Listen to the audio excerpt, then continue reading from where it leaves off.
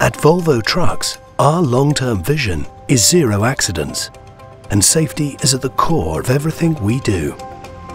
Even when a truck has stopped, safety is still important. That's why we're introducing a new driver support system, Door Opening Warning, which has been developed to help prevent accidents when truck doors are opened as pedestrians, cyclists and other vehicles are passing.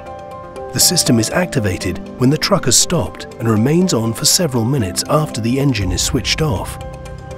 If the driver starts to open the door to leave the truck, but another road user, for example a cyclist, is approaching the risk area, the system is designed to alert the driver.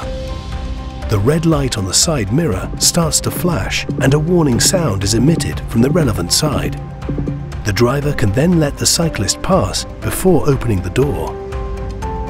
Volvo Trucks conducts extensive accident research based on real-life situations to develop active safety systems that support the driver and help prevent potential collisions.